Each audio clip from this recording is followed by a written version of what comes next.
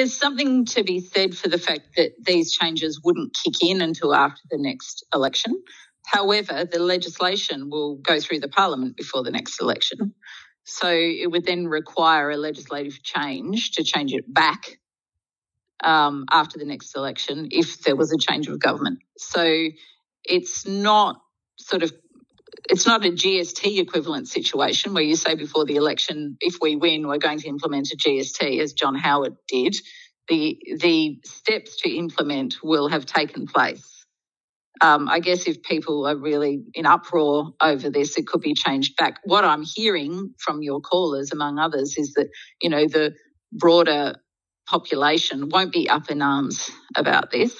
And that's a consideration for me too, as I consider, who in my electorate is affected? How many people are they? What is the net impact on those people financially? Who in my electorate might stand to gain, for example, from the proceeds of this process, which could be redirected to things like superannuation on paid parental leave? And then what is the net impact on the population of the country and what is the best decision for everyone? This is the kind of process that I'm working through this week.